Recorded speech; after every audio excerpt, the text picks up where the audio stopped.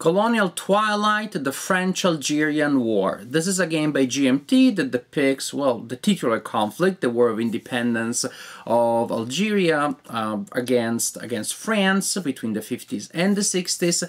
This is a game in the Co-In series. That is a game based on counter-insurgency operations, hence the Co-In. It is a game system that we've seen in several of the titles before, on the Abyss, Cuba Libre, Distant Plan, many of these games, and usually excellent games. I mean, some more, some less. I've enjoyed all of the coin games, and I really like the system in general. And I also was interested in this topic. It is a topic that I know not so much from reading history books, but mainly from an old movie, The Battle of Algiers, a movie that I like very much. If you haven't seen it, do yourself a favor, watch that movie, because you will learn about this conflict, and also it is just spectacular storytelling in visual form. So, I like the coin system, I'm interested in the topic, and also this game is very interesting to me because it is a two-player game. It is the first coin game which is not for players only. The previous games are supposed to be 4 players ideally, but if you don't have 4 players, then you can use the bots. In any case, there are going to be 4 parties in the game, and you use flowcharts that represent bots that regulate the behavior of the non-playing parties. I always found those bots incredibly cumbersome, so I always made sure when I was playing the games to have exactly 4 players, which often presents some logistical challenges. A friend decides not to come over at the last minute, or something happens, they can't come at the last minute, and then we are with 3 and we're supposed to be exactly 4. Also, of course, having ideally 4 players, but again, in my heart, you have to have exactly 4 players, makes the game a little hard to play solo. Again, you can play one of the 4 parties and use flowcharts for the other 3 sides. The times that I played the previous coin games, solitaire, I did it old school wargamer, that is, playing all sides by myself at the best of my possibilities. Yes, it is a little ambitious, it's a little bit of virtuoso performance, but if you have played enough war games in solitaire mode, in that playing 2 sides at the best of your possibilities, then you just add 2 more sides and you can do that kind of stuff. But the idea that now we have a 2-player game, so it's much easier to find the right number of people to play it with, and also a game with that number of players, much easier to solo, that is much easier to play all sides by myself. Well, that also was very promising to me. So promising system, promising topic, very promising new number of players. Everything in this game looked very promising. Now, let me give you a closer look at the game. We're gonna see what the game looks like and how it plays and what the objectives of the 2 sides are, and then we're gonna talk about the game more in general, and we're gonna see if the game kept its promises or not. The game is played on a mounted board, which is obvious to you if you play mainly Euro games, but for a wargamer, not necessarily, but like previous coin games, this is a mounted board, and a mounted board that looks really good. Production values are, as you can expect from games in this series, very high, very good. The map looks great and also is very playable. What we have here is the play area that represents Algeria. There are 2 areas on the borders, Morocco and Tunisia respectively. They are non-playable area at the beginning of the game, as they're still part of the French Empire. They may gain independence during the game, in which case they become playable areas for the insurgents, and a pain in the neck for the French player that will try to stabilize the borders to prevent infiltration. And there is a track here that records the health of the quality of border security in that area. We have an area where the insurgent will place his or her tokens, so that the guerrilla, the insurgent pieces, can be active or underground. When they're underground, they're not doing much, but they're harder to catch, so you want to activate them to do stuff. A place where you store your bases, you will want to place bases on the board to gain influence in the region. Speaking of the regions, the map is divided in sectors that are these smaller areas that you see here. Pretty much, I would say, the spatial unit of the game. But then these sectors are organized in wilayas, which is pretty much provinces, I would believe, that are indicated by these darker and thicker borders. So these provinces and the city of Constantine are all part of this wilaya. So yes, you have provinces and also you have cities. Terrain, these darker areas represent mountains, which give a great defensive advantage to the insurgents hiding there. And then when we look up close to the areas, we find the same informations about regions, sectors, call them whatever you like, that we found in previous coin games. That is, boxes where you place markers to indicate or you will not place markers to indicate the alliance of the area. If there are no markers, that the area is neutral to the government, but there can be a marker there that says that the area is in support or in opposition to the government. An area that indicates who is in control, maybe an empty box, or there may be a marker there indicating that the French player, all the insurgents control that area. A number indicating the population level. The population can change because there are several events that will affect that. And then areas where you can place bases, where you can build bases. Generally speaking, early on, the French player will have a strong presence in the cities, and it can be kind of tough for the insurgents to gain a good position in the cities early on. Probably a better strategy, in my experience, is to start building bases all around here in the mountains, because, well, the French player can just stay there, stay put, and do nothing as bases start popping out like mushrooms all around. So that will force the French player to stretch his or her forces and give an opportunity to the insurgent to then attack the cities and to start doing bad stuff in the cities, as the cities will be maybe more likely lightly guarded. Up there we have a French track area that keeps track of how things are going in France, the political climate in France.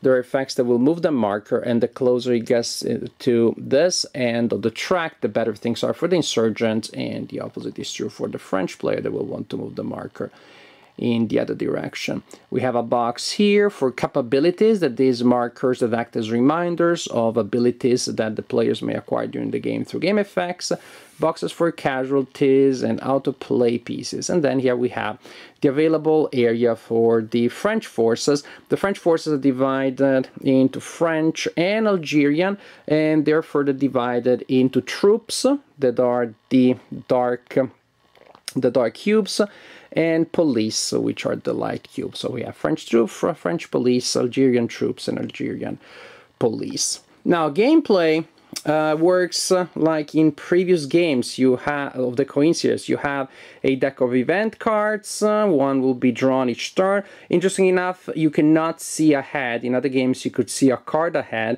Not this one. You just draw a card and boom, deal with what happens. You get what you get, and you're going to get upset.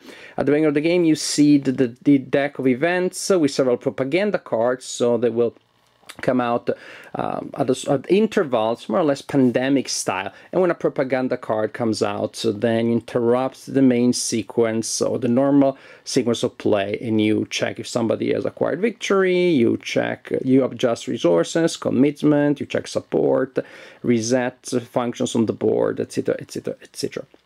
Now, as in previous games, there is going to be a first eligible and a second eligible player, and the first eligible gets to see the event and gets first to decide whether or not to use that event, or the first eligible can choose to do something else, and then based on what the first eligible player does, the second eligible can do something else.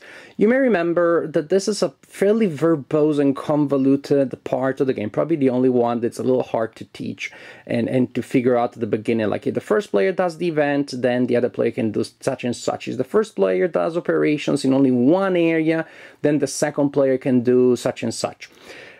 This has been resolved beautifully here. Instead of the sort of like graphs or flowchart that we had in previous games, the possible actions in the game have been organized in this initiative track here, where you have room for the first eligible and the second eligible.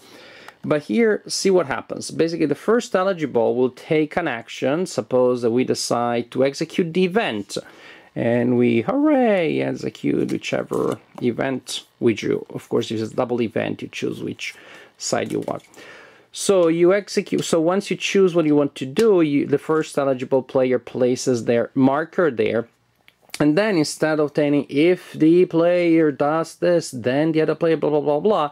Now the way this is resolved is the second eligible must place their marker adjacent to that one. So if the first eligible executes an event, then the second can execute operations and execute a special activity or pass.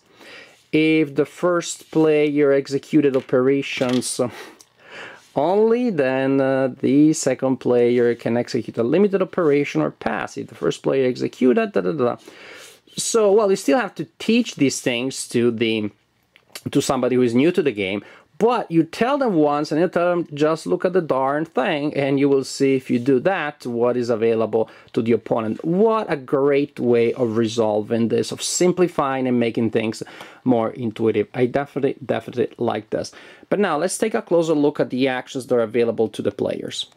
Each player controls a set of pivotal event cards that can be played during the game. They're very powerful events, and heck, that's why they call them pivotal, not just because they like the sound of the word. Some of these events have the play of other events as their condition. For example, you may play mobilization, but then to play Morocco and Tunisia independent, which is a card for the insurgents, that mobilization needs to have been played, and other cards work like that in a chain. These cards are one-time use with the exception of coup d'etat, which is a little complicated. I'm not gonna go over it. You can just pause the video and read the text if you so wish. But these are important events that give structure, give a certain general architecture to the game. The game is not going to be just we go through cards, 60 times and do stuff, although it would be good already. On top of that, you have those sort of like multiple act tragedy or passion play punctuated by the pivotal events. Now, the players, again, using the initial track that I showed you, will execute operations and or special activities, and the two sides have different ranges of possible operations. You have player rates, very well done player rates, like in previous coin games, telling you what the two sides can do. And there is no way of getting a sense of how the game works but to go through these events, sort of laundry list style. Yes, it will feel a little abstract and a little disconnected, but I haven't found any other way of describing a coin game but to show what the actions are. But they come together during gameplay. Trust me about this one. They will feel very cohesive and very logically connected once you're actually implementing these activities on the board. Train, basic operations. Let's have a look at the government actions. Train, because you need cubes, and it allows you to place 4 Algerian cubes. Also, you can remove terror. Terror, you may remember from previous games, and makes it harder to change the political status of an area. And also pacify, that is improve the opinion of the population towards the government by 1 level. Also, you can improve your border zone track. Garrison, you move police and you activate guerrilla. So you move up to 6 police cubes between locations, and then you activate a guerrilla for each police cube there. Activating, again, in this case, simply means to turn from underground to active, which makes it easier to target it later. Sweep. This is very similar, but it's based on troops instead of police. And of course, actions have a cost in terms of resources. The national player, that is the French player, the government has a lot of resources, but also a lot of expenses. The other player has fewer resources, but the actions are often cheaper. With the sweep action, the government can move troops, not police, into adjacent spaces and then activate guerrilla. Assault, once things get bloody, in each static space, remove an active guerrilla or base for each troops cube. However, only 1 for every 2 in mountains. As you can see, it's harder to catch people in mountains. You need twice as many troops. In cities or in a border sector, the police can be used to count as troops. There are a couple of other things, but I don't want to read everything. These are special activities that can be associated with the operations if you're taking the option and you're able to execute an operation plus a special activity. By deploy, you can move French pieces among available, that is the available box, and spaces, and that's how you get French pieces on the board. And how many pieces are available also will affect one of the stats, which is commitment, is one of the victory conditions for the players. By moving pieces in and out of the available box, you will affect that. But again, this is very important. Also, this is the action you take to resettle people, that is to alter the population value of areas on the board. Troop lift, you redistribute French troops, and neutralize, you destroy exposed insurgents, remove a total of 2 active guerrillas or bases from among the selected spaces. Every time that you eliminate enemy pieces, you need to eliminate their combat pieces first, in this case the active insurgents, and then you can eliminate the bases. And of course, bases are very important because they're important for victory conditions for the insurgents. They're important as recruitment points. But again, pretty much the government player needs to first find them, that is, activate them, and then eliminate them. And they all need to be eliminated before a base can be attacked. Now, as for the insurgents, operations for the insurgents, we have the rally. Very important because you get new guerrillas, or you replace 2 guerrillas with a base. Or if you have a base, instead of placing a guerrilla, instead you may place guerrillas up to population plus bases. So instead of 1, you get a number of guerrillas that is equal to the population of the area plus the number of bases you have there. So much better. Or you can choose to send all of your combatants underground in case they're activated. Also, in one selected space, you can remove a terror, that is, you can affect the political situation, and agitate, that is, worsen the perception of the local population, the population has of the government. Also, you can influence the French track, which is the one that we mentioned earlier. You can move the marker on that track. March, which is how you move pieces on the board. Attack, very, very dangerous. You need to roll a d6 and roll equal to or lower than the number of guerrillas that you have. So the more combatants you have, the more likely it is that you'll be able to roll equal or lower. You can, if you are successful, you will move up to 2 pieces, enemy pieces, to casualties, but you also remove an equal number of your own combatants. When they attack at first, the government, it's tough, it's bloody, and the attrition can be really bad. Luckily enough, there is an alternative, which is the ambush, which will give less, will inflict a smaller damage, fewer casualties, but also does not inflict damage on the insurgents. And you can read the text for details. Terror, which is again a way of affecting the level of support. In each selected space, you activate an insurgent unit, and then you add the terror marker, and you set the space to neutral. After you're done with these things that consume resources, you also need to gain resources. So why don't you just extort them from the local population? You simply reveal your units, you activate them, and then add resources. Very easy way for the insurgents to collect resources, but potentially dangerous if there are sweeps and attacks are in the air, if the government is planning then to storm the areas where you just revealed your units and destroy your units. Subvert, again, you change the political situation, but this time in a way that affects the forces of the insurgents. This one targets only the Algerian cubes, but you can remove them or replace a police with an underground guerrilla. This can be very important in cities where there will be a lot of police. It's hard for the insurgent to infiltrate. But then, if you're able to actually convince some of the police forces to become an insurgent, then good for them.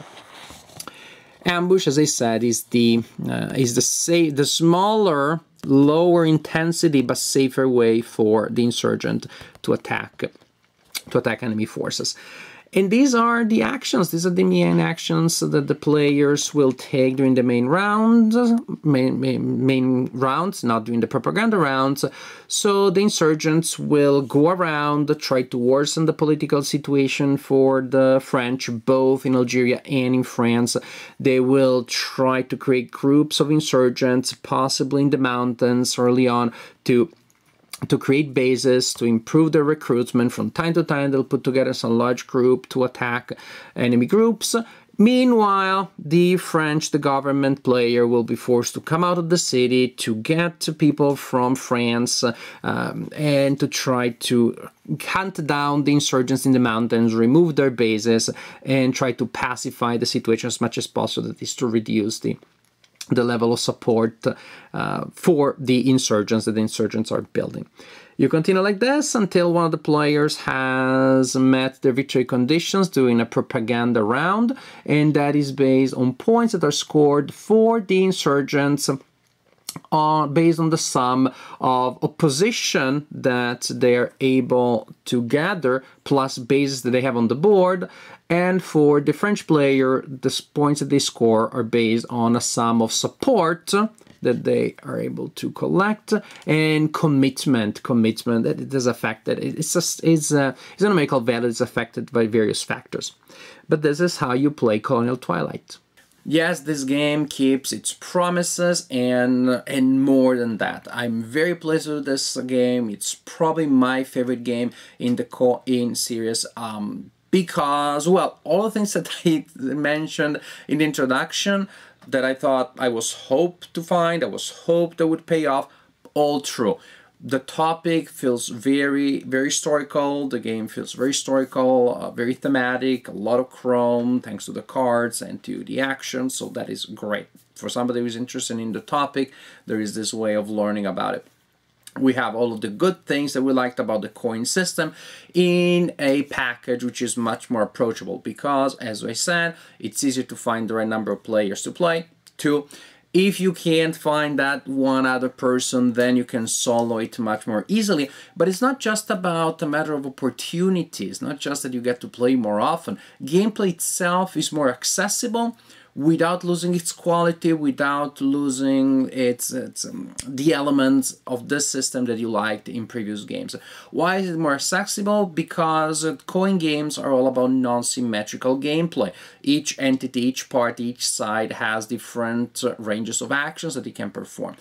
That means that in the traditional coin games, where you had 4 entities, not only did you need to learn about what you could do, but to be able to play competently, you also needed to have a very clear idea of what everybody else could do. Otherwise, you were just at the mercy of counteractions that they could take that you did not expect.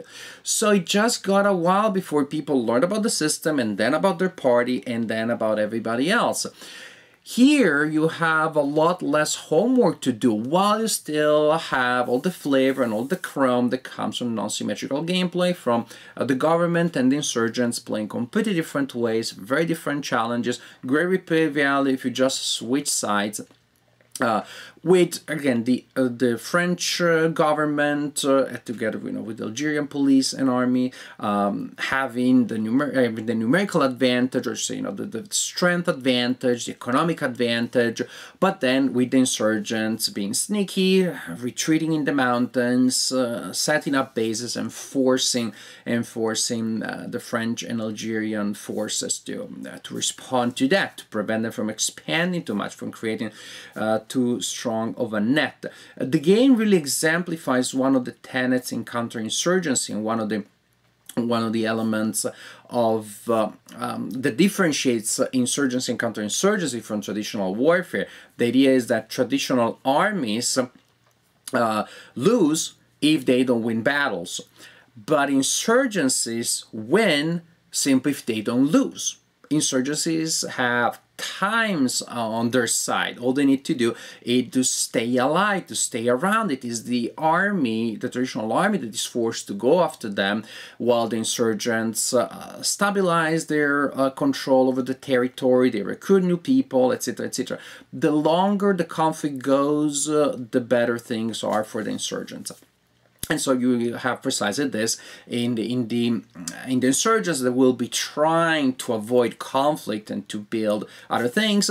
Waiting, however, is not just a passive defense, waiting for an opportunity when the government side is stretched, and then you're going to puncture their centers, their neuralgic centers. It's not a game with clear fronts. It's not a war game in that sense. It's all over the map, and that really fits the theme. And also it presents interesting, of course, decisions for the players as you're trying to concentrate your force in a certain area, and all of a sudden you realize, holy whatever, I didn't realize what was going on in that other side, that they had built that horrible net of bases. Now I'm gonna switch. I'm going to transfer forces. I'm going to call reinforcement from France, which will cause all sorts of problems, and I'm going to drop them there. And meanwhile, they do something else. The fact that the insurgents can pop out anywhere and everywhere like mushrooms is, of course, very thematic. Also, the game depicts, against other elements of counterinsurgency, really exemplifies the difference between traditional warfare and insurgencies and counterinsurgencies. That is, a traditional army meets a traditional army, defeats that traditional army, and now the winning army is better, is in a better position. As opposed to an army fights against a group of insurgents, they win the battle, and now they're not better off. They're probably in a worse strategic situation because now the local population is annoyed. You cause violence that people did not enjoy. The insurgents get to recruit more people. They get more power over the population. The opposition is stronger, and so on and so forth. Again, the game exemplifies that very well. As the government, you have enormous power capability. I would say a vastly larger attack capability than the insurgents, but they have sort of like deal with the population that is better than the one that you have. So there are all these elements of counterinsurgency, that historical counterinsurgency, theory counterinsurgency, that you find depicted in the game, and that's a perfect game to exemplify these mechanics and these dynamics. While, as I said, at the same time, all of these elements you find in a game that is perfectly playable gameplay-wise. It's very fun to play, and also much easier to get into the previous coin games, and much easier, again, to find the right number of players. Thus, of all the coin games, this is a game that I believe the owners will bring to the table much more often than with the other games. Again, not just because it's easier to get it set up, but because it is at least as fun as the previous games, with the advantages of being more accessible. And again, it's not just accessibility. Gameplay itself is of very high quality. What I like here is that in a sense it feels more like a war game than the previous coin games, while at the same time retaining all of those specific, peculiar counterinsurgency elements.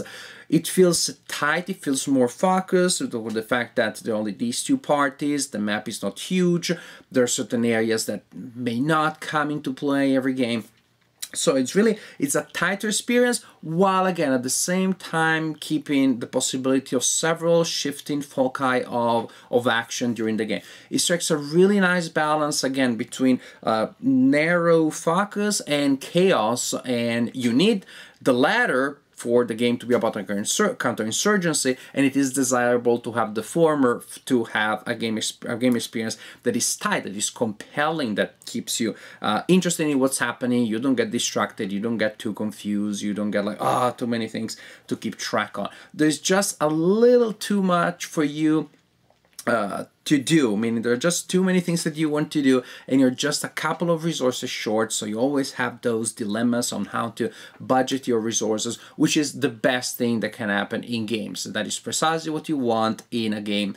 Decisions that are not trivial at all, that are challenging and fun to take, and that have real stakes, real consequences within the game, and also the fact that they'll strain your resources, so you're always slightly off balance, and so you always have reasons, again, to pay attention, to commit to the design.